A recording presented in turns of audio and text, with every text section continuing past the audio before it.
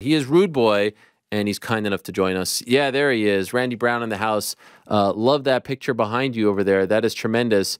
You probably need to add that KO to the wall as well. That to me was your best finish in the UFC and maybe the best of your career. Would you agree? Just how brutal it was, how clean it was, how nice it was. Do you agree with that, Randy? Yeah, for sure. 100%, man. Thank you for having me back, Harry. I Of course. appreciate it. Of course. It's great to have you. So that's your favorite one? Absolutely. Without a doubt. Without a doubt. You know, I couldn't ask for anything better than that. I mean, one and it's done. You know, that's it. Clean. So like I said, I couldn't ask for anything better. Yeah. Perfect performance. I've been waiting for a moment to kind of just show what I can truly do and, you know, honed in on it, and there it was. I saw you say that in the post-fight interview, like you've been waiting for this moment to show people who you truly are. Why do you think we sometimes don't see the real you in there? I don't know. I don't know. Sometimes I veer away from the game plan. It happens, you know, stylistically, styles make fights, you know what I mean? And it's been something, you know, I'm very confident in my game, Ariel, and I always tell you that, you know, it's just a matter of time, man. I feel like it's just a matter of time, and I'm very consistent. I don't stop. I work extremely hard in the gym every day, you know, and my goal remains the same. I remain resolved from the beginning. You know what I mean? So I knew if I continued the path and just keep doing what I'm doing, it's only going to keep getting better, and we'll see a lot more wins like this coming from me for sure. Your boxing is so nice. You're so long. So like you see that with the double jab, like you can just create so many fits for your opponents with just doing. I hate to call it basic stuff, but I mean like a 1-1-2 is not like you're reinventing, but like you see what happened there. And so, do your coaches get mad at you when you stray from the game plan and don't? Because I would imagine they say use your attributes. Absolutely. And it is basic. It's basics at a masterful level. Yeah. You know what I mean? And it's just something that we do over and over and over. And I remember there's actually a video Dana posted in the back, you know, when we're warming up, getting ready to come out. And you see me in that video literally practicing that same exact simple 1-1-2. And throughout the camp, my coaches, they wanted me to kind of move to the left away from his spinning back kick, and into his overhand right. So the goal was to keep his right side occupied so he couldn't throw that overhand right and stay away from the spinning back kick and the spinning hook kick. Right. So the whole camp was just doubling up on that two and doubling up on that one and dropping that two. And sometimes it would have been jab 3-2. It would have been jab, jab 2. But at the end of the day, it was down the middle, and we knew that was going to put him away. And so you put him away like that, and then you show up at the post-fight press conference with a black belt around your neck. Why did you get the black belt in that moment? It's crazy. Everybody's asking that, like, why would he get a black belt? So I'll tell you what, the preparation and a lot of the game plan was in round 2, I was going to take him down. Okay. I trained so much jiu-jitsu for this camp, man. I trained a lot of jiu-jitsu, and I trained just, you know, kind of honing in on certain areas and certain aspects of my game on the ground. And a lot of people don't really get to see that from me a lot, because I like to strike, you know, so people don't really know that I'm a great striker. I'm a great grappler. You know what I mean?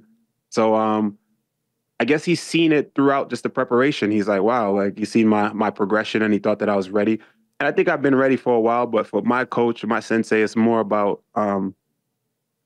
just, it's not only about my skill set, it's about my mentality, you know, and my ability to do jiu-jitsu, you know, more than just in the cage or in the gym. It's more so about in life, you know what I mean? And how do I approach the game? How am I growing mentally? How am I honing in on certain things and using my, you know, my verbal jiu-jitsu or life jiu-jitsu, you know what I mean? So he maybe felt that in this time I was ready, or I've been ready for a while, and he said, hey, let me just do it now. How did it feel when you got it backstage? Like, what were the emotions? What happened? Man, I tell you, Ariel, I've been training so long.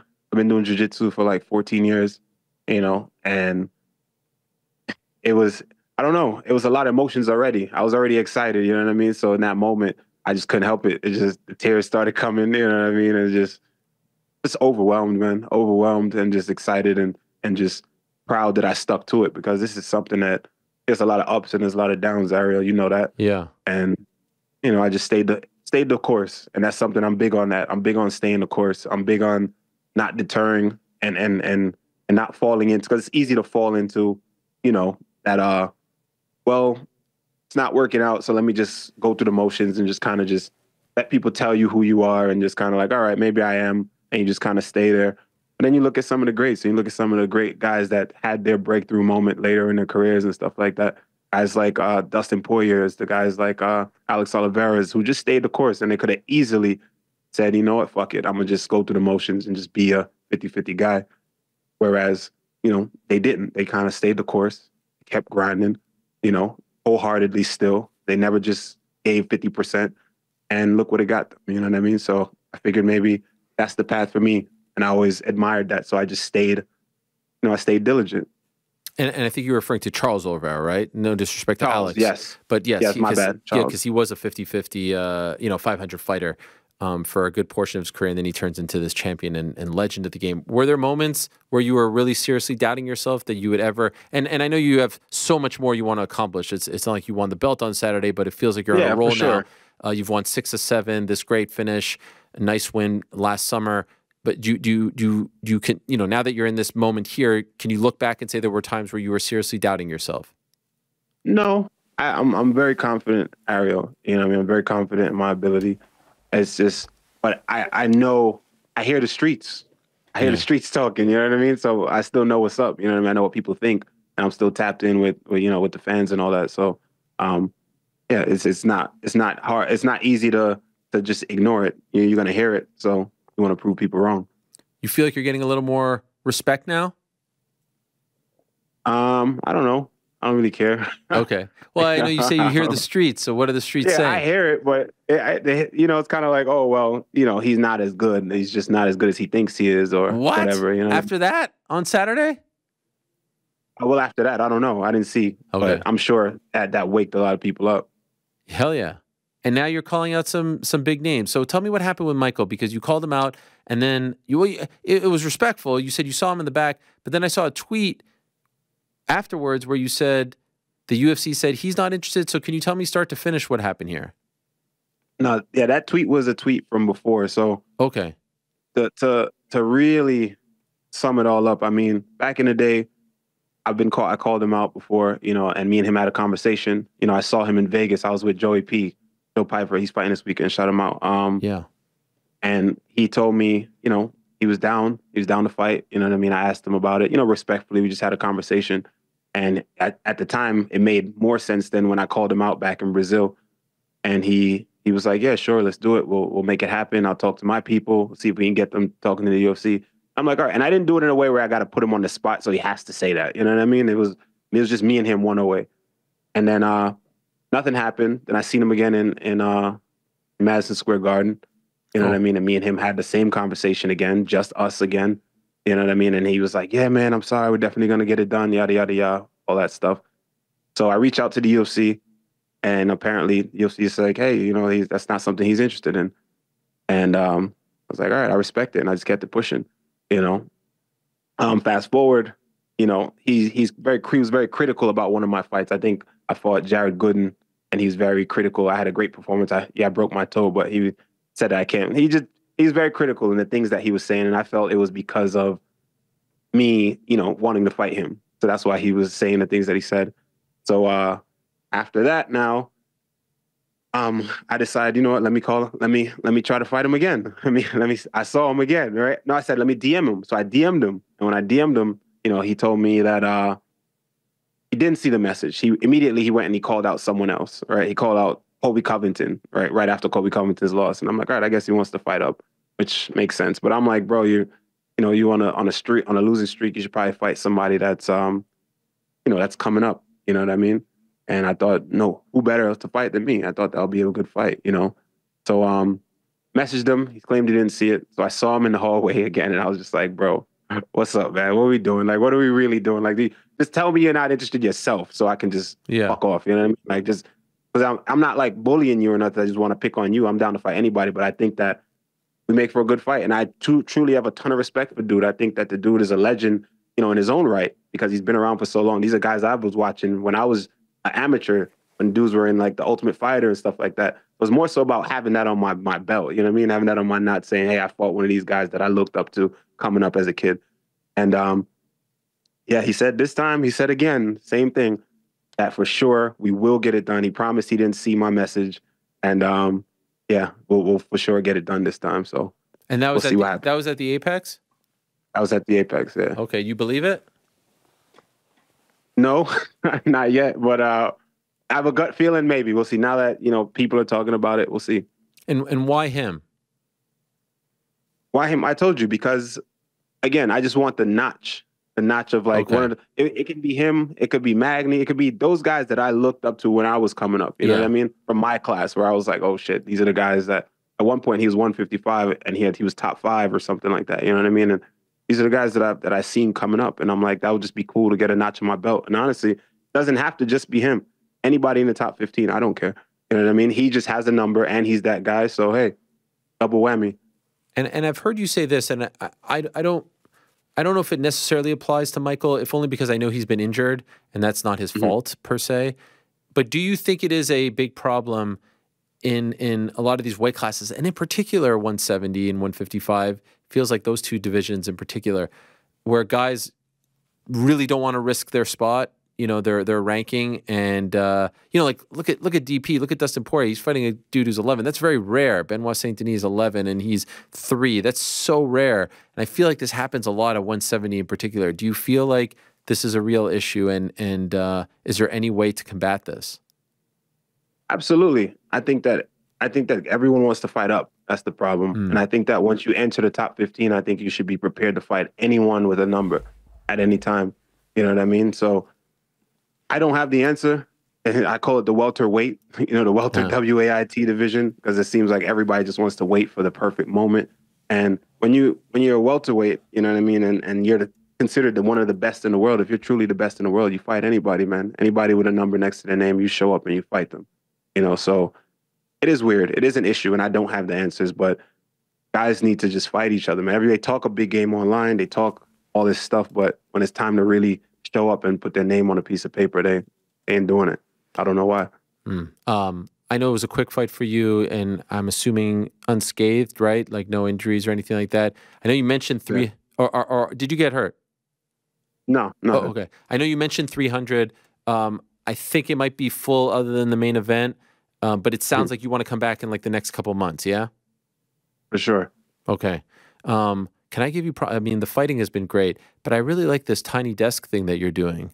Am I getting that right? Is that the name of the video? This is great stuff. Who came up with this? Thank you. And I really think you should do more of it. The visuals are hilarious. It's really, really good.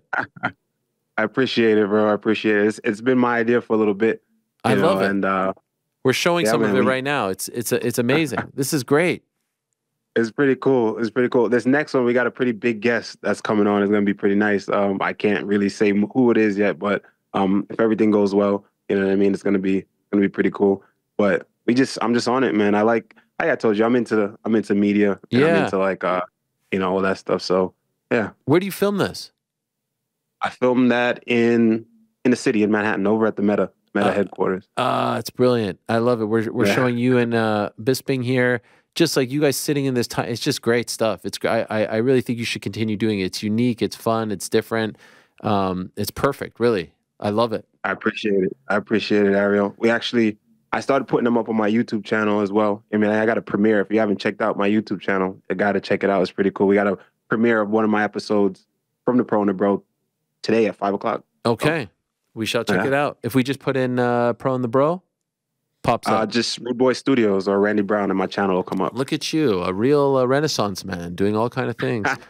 I like it. And I saw I saw you with my boy Action Bronson recently. Yeah. Isn't he the man?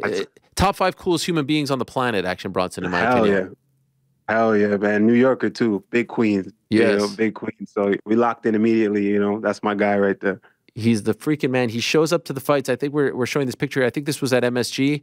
Ioane and Jacek photobombed you guys in the back over there.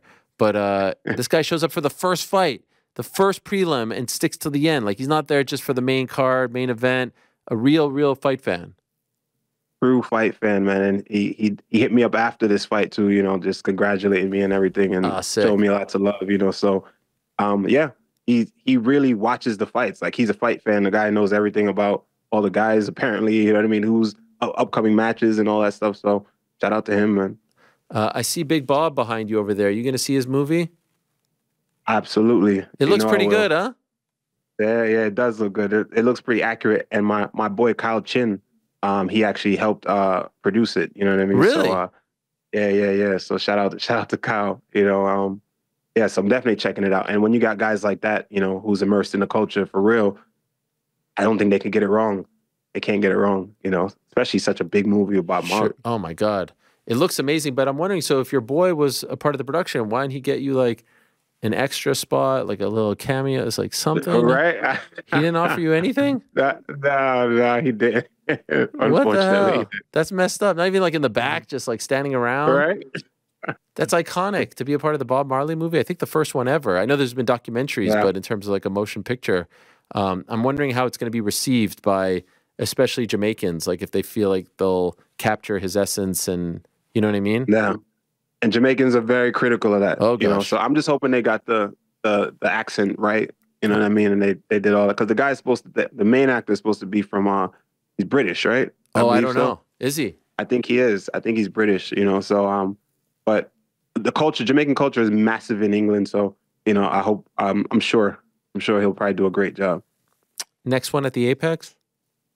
Or out of the Apex? Nah. Okay, yeah. Nah, come on, Ariel, come on. I Man. mean, What are you talking about, bro? the Apex is like, it's becoming a thorn man. in everyone's side. Bro, What happens when you I get had the to call? say. Yo, you're at the Apex. When you get the call from your manager, it's like next one Apex. Like, what does your heart just sink? A little bit. I was a little reluctant. I ain't gonna lie to you. I was a little reluctant. I'm like, all right, man. But I needed to fight. So I was just like, all right, let me just, you know, the fight got put off. I like big cards. I think I'm not an Apex fighter. No. I'm a guy that needs to perform in front of big crowds. I'm an entertainer. You see the way I swag around out there, the way I move.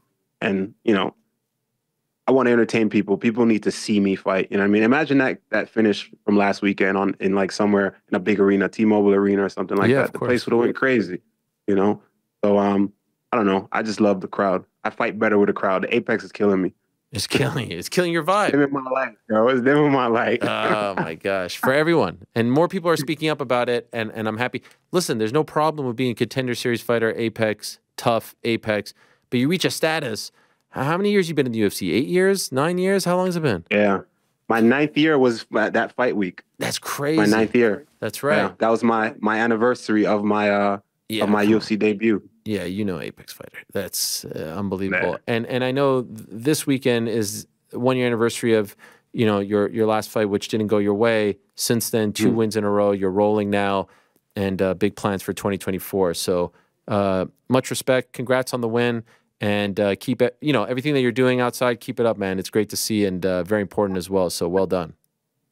I appreciate it, man. Thank you so much, Ariel. Pleasure. Much love. Same to you, my man. Much love. There he is, Randy Brown, Rude Boy. Thanks for watching. We appreciate it very much. Hey, if you like this video, give us the old thumbs up. Subscribe as well. You could get many more of these videos on the channel, so please do that. We would love you forever if you did so.